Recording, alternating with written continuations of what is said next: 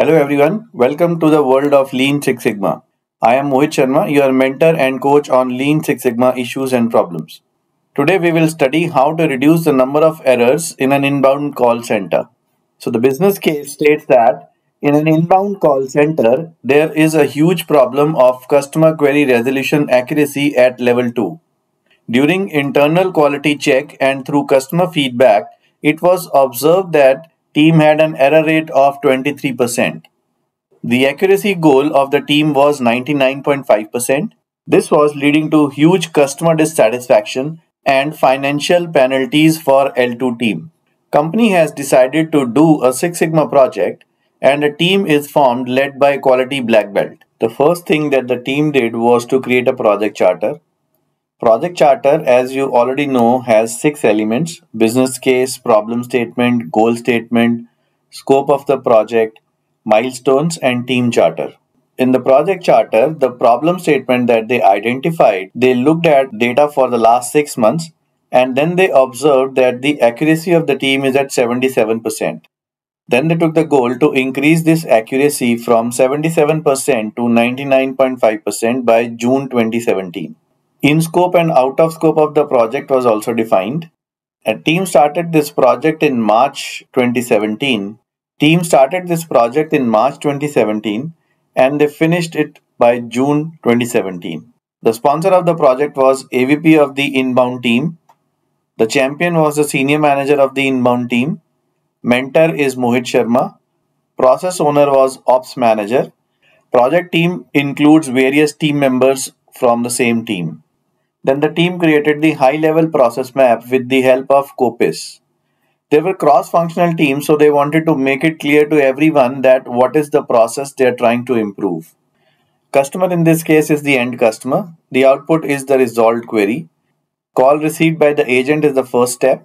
If it is a basic query, that is resolved there and then the call is closed. But if it is not a basic query, the technical query is then passed on to L2 team. Then L2 team do some research and they provide the resolution. And once the resolution is provided, the email is sent to the customer. Once the query is resolved, the case is closed once the customer acceptance is received. The input to the process is the inquiry details, the customer issue or the contact information of the customer, and supplier of the information is customer as well as the L1 team. Team also created army chart and communication plan. They wanted to define the roles and responsibilities of all these sponsors, champions, and operations manager and project manager and everybody in the team.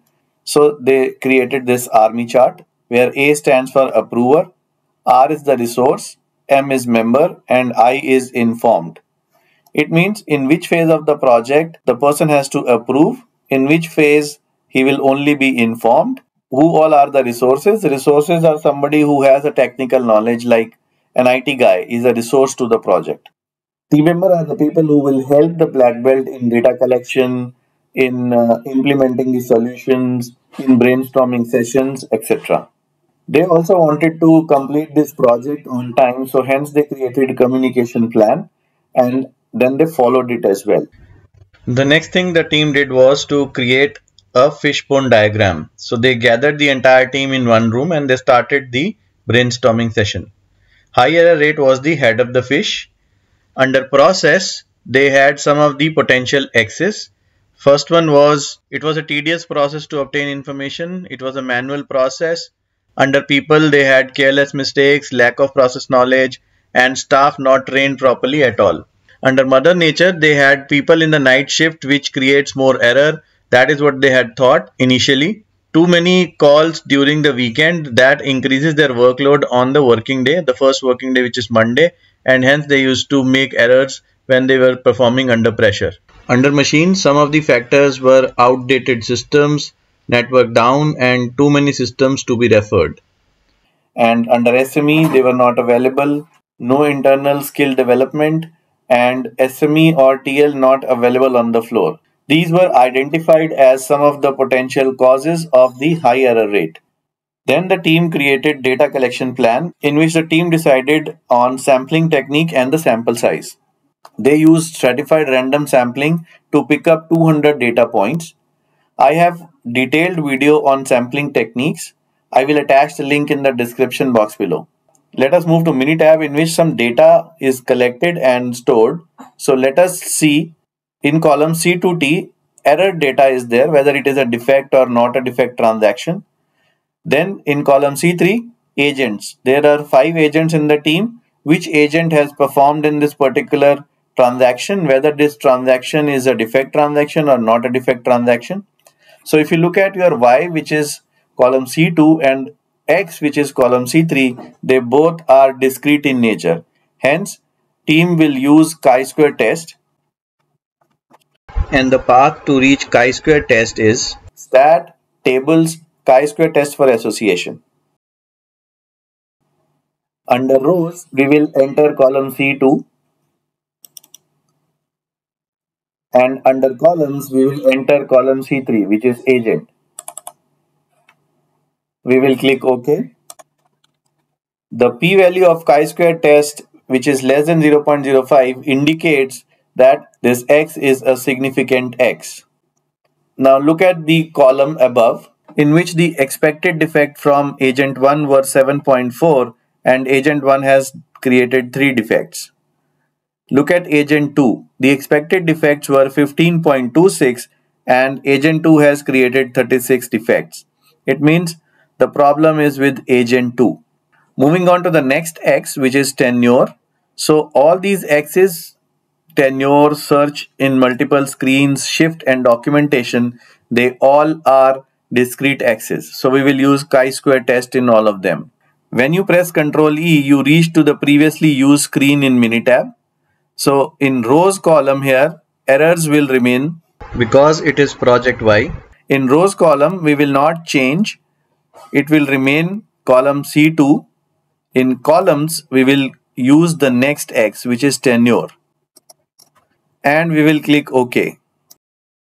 P-value is greater than 0.05 signifies that tenure has no impact on the error rate. Moving on to the next X. In column, we will use search in multiple screens. Double click on it to select and click OK.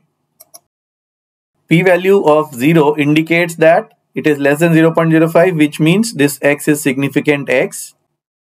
When they have to search on multiple screens, the defect rate expected is 7.8, but they are doing 18 defects. It means whenever they have to search on multiple screens for information, the error rate goes up.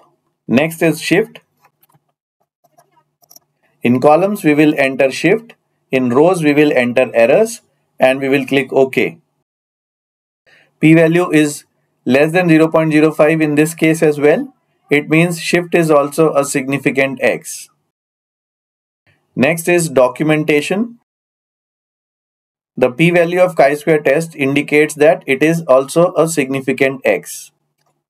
Wherever there is no documentation available, the expected defect rate was 22.42 and the defects that the team made are 39. It means we need to prepare more documentation so that the process is standardized and error rate reduces.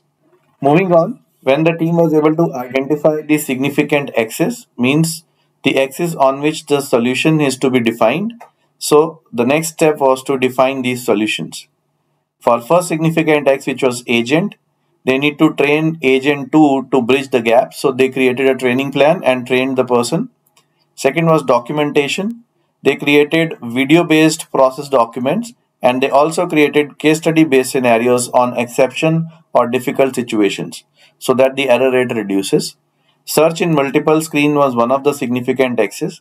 So the solution to this is they created an automated platform where entire information is available on one screen. And the next was shift. TL or the SMEs, they were available to resolve the query in the evening shift. So they extended the support to the morning shift as well. So morning shift was actually making more errors in this case. So by doing this, they were able to improve the entire process. The accuracy rose up to 99.5% and the team was able to achieve its goal. So friends, if you like this video, please give it a thumbs up and share this video with your friends. I will see you in my next upcoming video. Till then, take care. Bye-bye.